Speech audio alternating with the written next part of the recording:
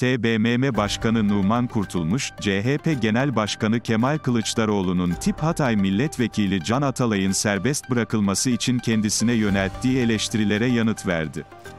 Kurtulmuş, Atalay'ın tutukluluğu ile ilgili kararın Yargıtay'ın ilgili ceza dairesi tarafından verileceğini ve meclisin iç tüzükte bazı revizyonlar yapması gerektiğini belirtti. Ayrıca, Atalay'ın yemin sırasında isminin ilan edildiği, özlük haklarının, maaşının ve 3 danışmanının verilmesiyle ilgili süreçlerin başlatıldığı ve İnsan Haklarını İnceleme Komisyonu üyeliğine seçildiği de altını çizdi. Kurtulmuş, çok sesli bir parlamento olmasının Türkiye demokrasisine büyük katkı sağlayacağını ve yeni bir safhanın eşiğinde bulunan Türkiye'nin önünde yeni hedefler bulunduğunu söyledi.